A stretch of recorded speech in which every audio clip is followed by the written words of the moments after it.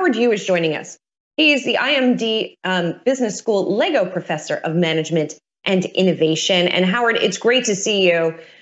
When you look at those Amazon numbers, particularly on the back of Meta and some of the other tech numbers we've gotten, Alphabet, for example, how does sort of Amazon fit into the tech story this week?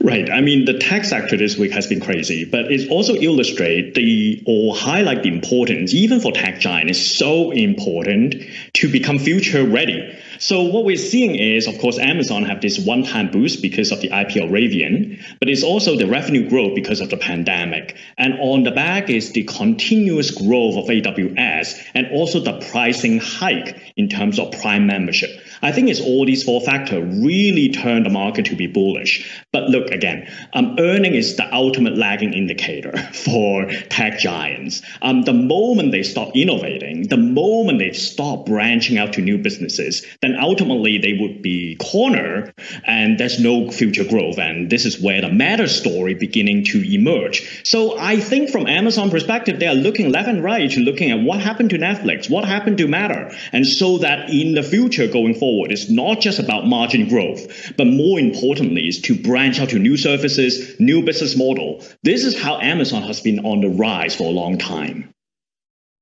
Howard, out of all the tech giants you just mentioned, and given we've gotten a lot of negative and some positive stock reactions here, a lot of earnings calls, a lot of earnings releases, which tech giant do you see as the most innovative at this point in its life cycle?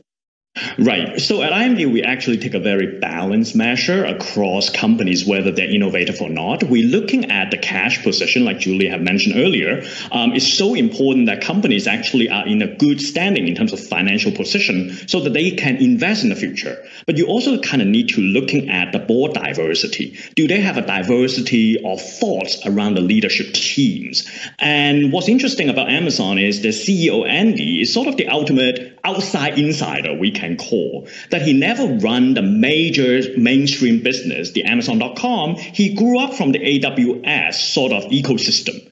And this is where he has the insider knowledge to push Amazon to new height potentially, but also at the same time is not too much drinking the Kool-Aid of the organization.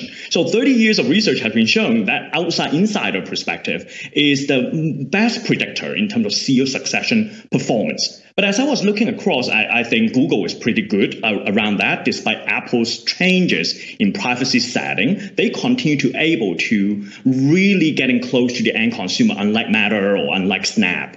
And Amazon is really around its ability to branch out to new business area, right?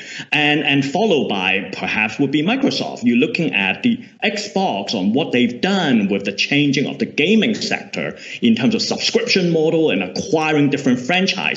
So these are the leading indicators that suggest which tech giant actually are future ready.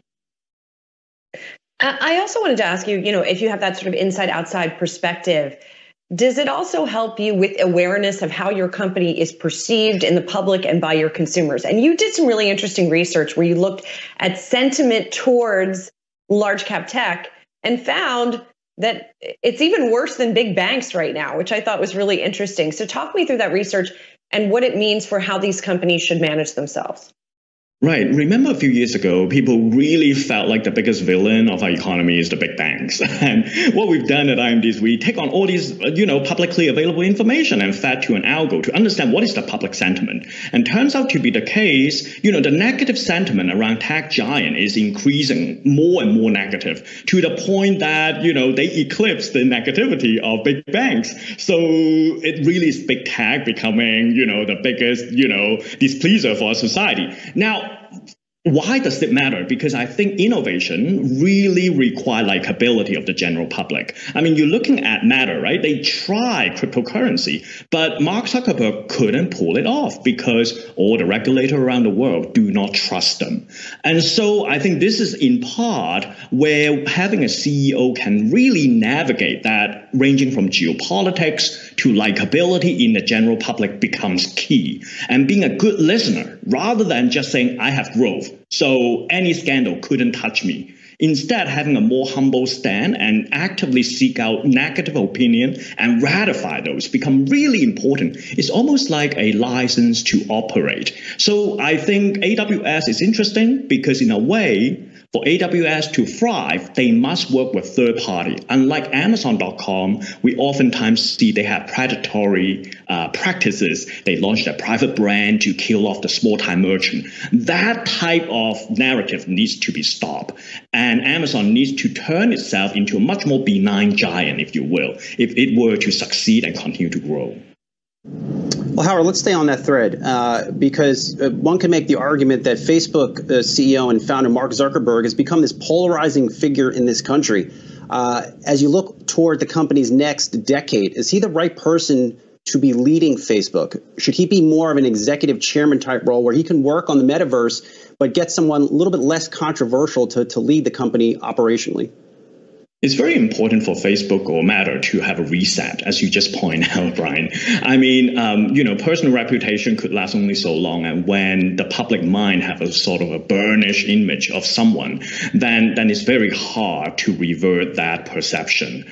And so I think it is in part why Mark decided to become the chairman of the group so that he can really focusing on long-term investment and to nominate someone who have a much more hands-on experience perhaps to running the core business, which, by the way, the core product is also facing existential problem under threat by TikTok and losing touch with the younger generation because previously they have been focusing on growth and growth alone. And so Facebook needs a reset in terms of its agenda.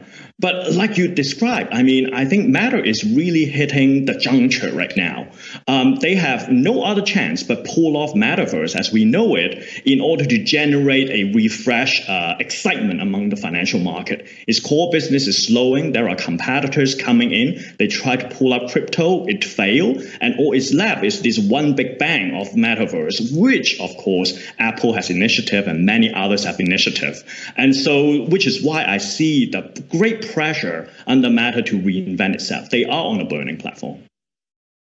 Stakes are high. Really great framing of all of this, Howard. It's great to catch up with you. Howard Yu, IMD Business School, Lego Professor of Management and Innovation. Thanks so much, Howard. Good to see you.